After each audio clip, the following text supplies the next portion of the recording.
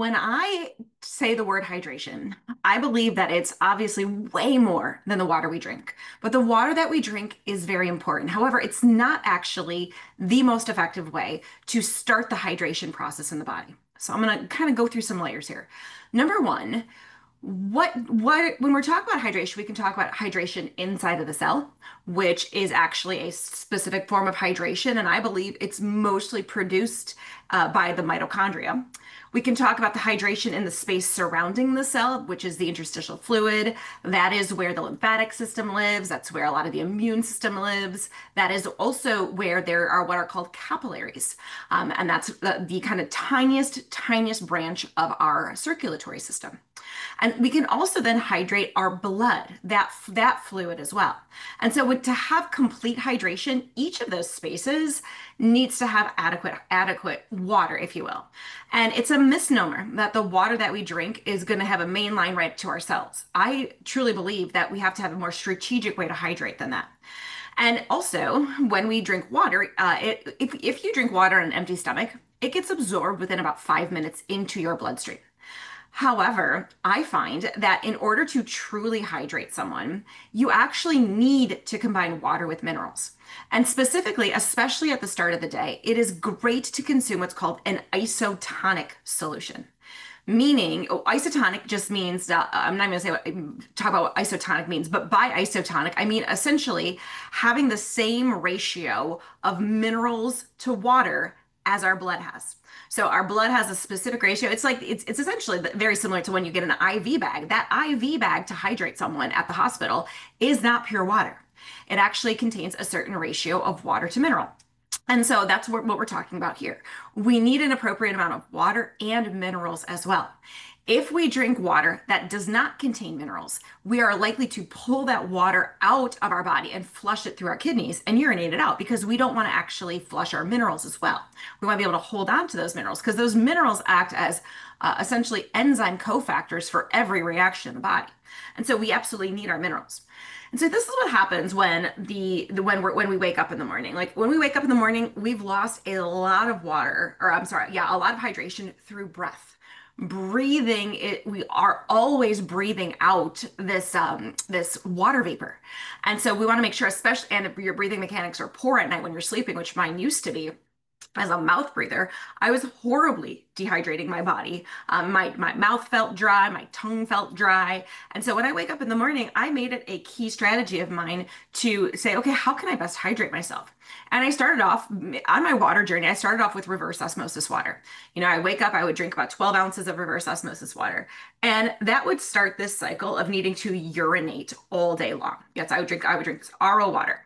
And for those of you who don't know, reverse osmosis water or reverse osmosis, the process itself purifies the water. So essentially, I was doing a good job of thinking to myself, okay, I know there's toxins in my tap water. What can I do to get those toxins out? Well, that was the first go-to is reverse osmosis.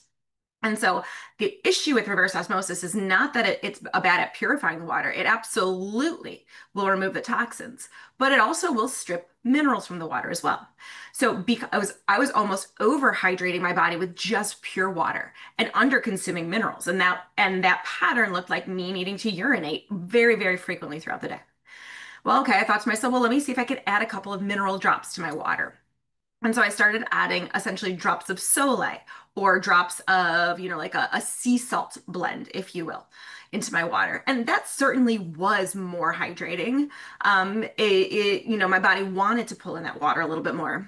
But I found that, I started running through this with myself, with clients. I thought, well, what if we give more of an isotonic blend of minerals and water?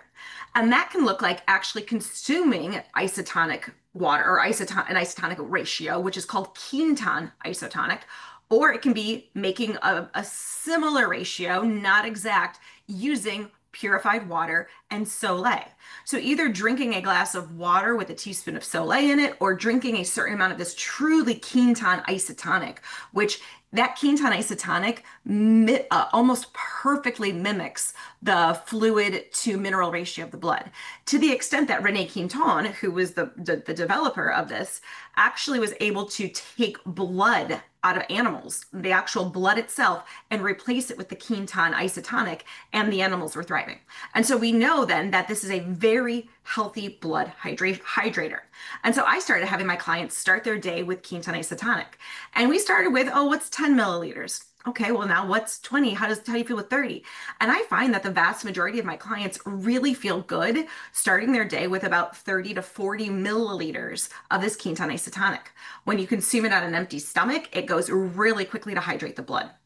And then if they want to consume additional water, I'll have them wait about 5 minutes and consume an additional glass of water with maybe a couple of drops of minerals added to it.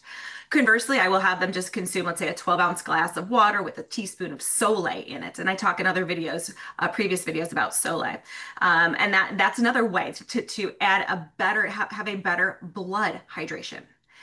Why do we want to hydrate the blood first thing in the morning? Well, if there is any form of dehydration in the blood itself, the capillaries can start to wall themselves off or prevent fluid leakage.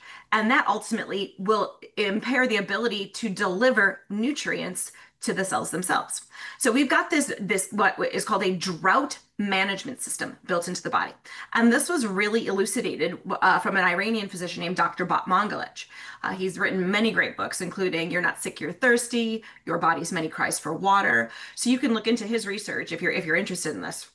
And what he has found is that if the blood starts to get dehydrated, the body actually elevates histamine.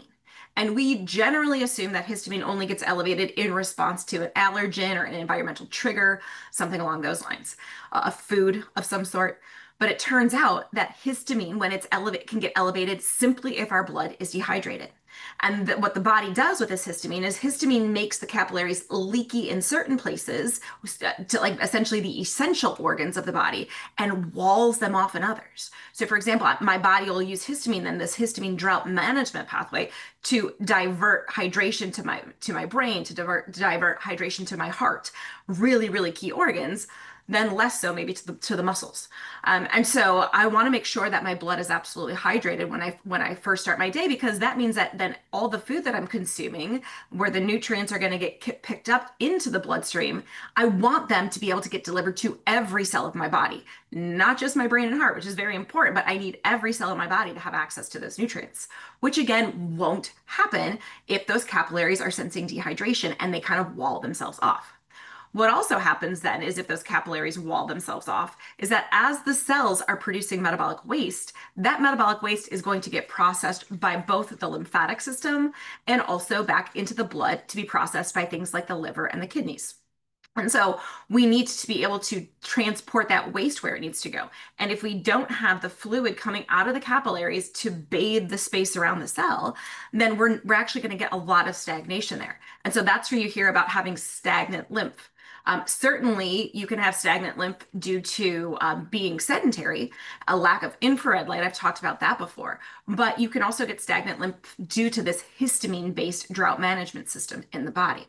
And so that way, if we can start to hydrate that, we hydrate the blood, we hydrate the lymphatics, we make clearing waste from the cells a lot easier, we make delivering nutrients to the cells a lot easier. And again, it is really can be as simple as consuming an appropriate amount of an isotonic solution in the morning or a Solé water in the morning. The only downside to over consuming, let's say Quinton Isotonic, is that if the body gets too many minerals in one sitting, the means that we have to flush that is through diarrhea.